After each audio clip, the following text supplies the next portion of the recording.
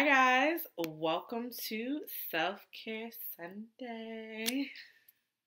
Today we're talking about maintaining good vibes. So I'm all about good vibes. I love good vibes. One important reason why energy is transferable. So you have to maintain good vibes so that you keep the right energy around you. And it really is that simple.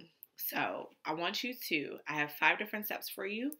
Put in the comments what's your favorite, which step works for you, and which step are you willing to implement into your life so that you can better maintain good vibes. And as always, make sure you hit the subscribe button so that you can be the first to know when we have different Self-Care Sunday videos uploaded.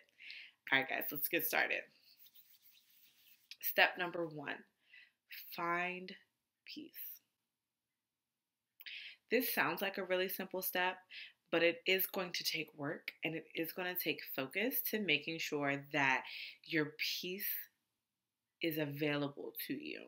Sometimes we do have to find what peace looks like for us, particularly when you're going through something challenging or if you've gone through something in your past.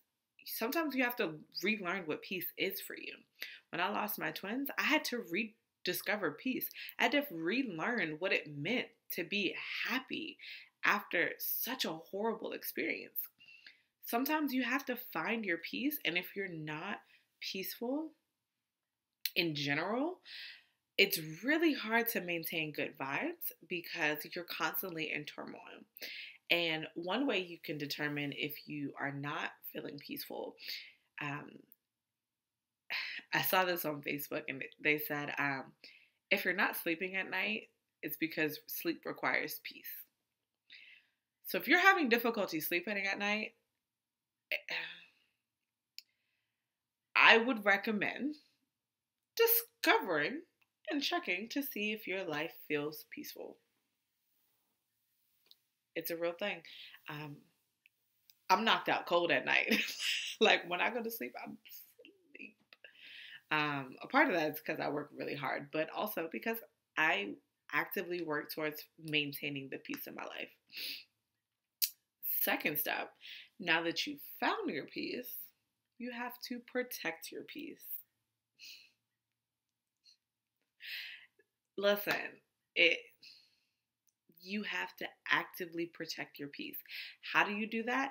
You set boundaries, you hold people accountable, you maintain a self-care routine, you make sure that whatever it is that you need, you're actively working towards putting those processes in place so that you can be peaceful. So protect your peace. Now, there are going to be people in your life who threaten your peace. And that's what takes us to step number 3. Do some spring cleaning. What do I mean by spring cleaning? Sometimes you have to gracefully burn bridges. I know a lot of people say never burn bridges, you never know who you're going to need, and etc., etc. However, if you gracefully burn the bridge, you're just separating yourself from that energy. You're not ruining the relationship.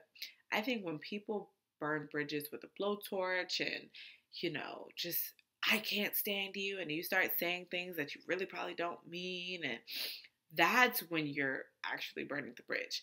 Burning the bridge gracefully means I can't have you in my life right now. And that may be a conversation, and it may not be a conversation. Sometimes it's just walking away peacefully. There are some relationships where you just gotta walk away. And that's okay. But do some spring cleaning. I think this might be my favorite step.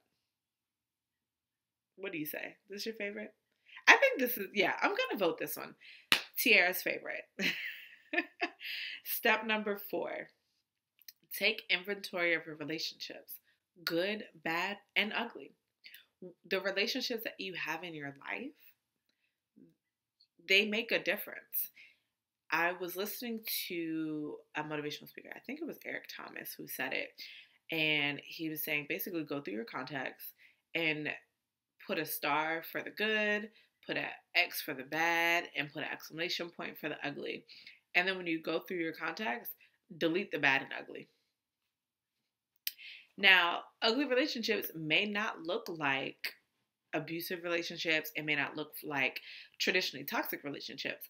But if your relationship is not producing something, if your relationship is not encouraging or uplifting or supportive or loving or pushing you to do better, or if you're not receiving a current benefit from that relationship, repeat step 3, do some spring cleaning. And I remember when I first did like a huge spring cleaning in my relationship life. I had a friend who we'd been friends for years, probably upwards of like maybe even 10 years. I don't know. And he's like, "Are you really going to walk away from our friendship after all these years?" And I was explaining to him, I was like, it's not currently benefiting me. And I'm in a space where I can only focus on things that are producing something. I can only focus on energy and provide my energy to things that are going to benefit my future. And he's like, "But what about all the things that I've done for you and blah, blah, blah." And I'm like, "Okay, but what about now?" If it's not, and maybe at some point we'll circle back. I don't know. But at this point, I have to be honest about what the inventory of our relationship is. And step number 5, live your best life. This is a self-care Sunday favorite. Why? Because it's so necessary. Live your best life. But what I'm going to say that is different from previous videos, determine what your best life looks like for you.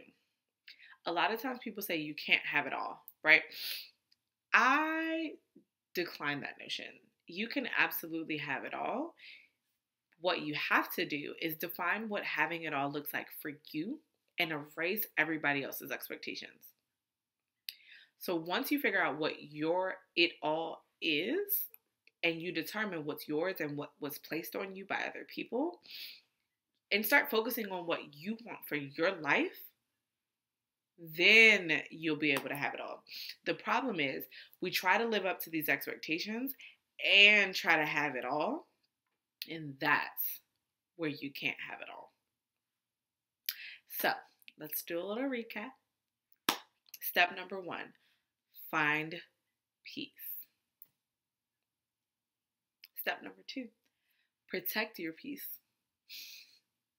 Step number 3, do some spring cleaning. And if you're burning bridges, burn them gracefully. Step number 4, take inventory of your relationships, good, bad, and ugly. Step number 5, live your best life. All right, guys, I want to hear from you. Put in the comments, what's your favorite step? For me, my favorite step was doing some spring cleaning. I went through a block, delete, repeat phase. Sometimes you just got to remove that energy from your space. Maintaining good vibes is how you live your best life. Let's do this together. And of course, make sure you subscribe. Always make sure you subscribe so that you can be the first to know when we have a new video coming up. All right, guys.